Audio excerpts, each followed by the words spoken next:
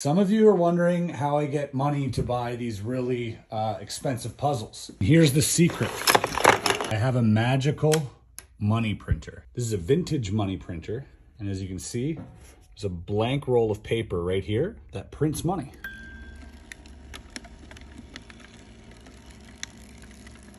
So you could just leave this thing on for a few hours, and before you know it, well, your box is filled with $1 bills.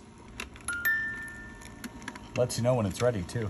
I mean, obviously this is not real. This thing is plugged in to there, and this roll of paper isn't actually attached, but it looks like it.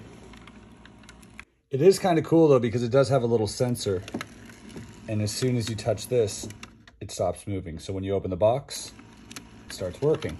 That might not be the answer to the question, but liking and subscribing definitely helps. Thanks for watching.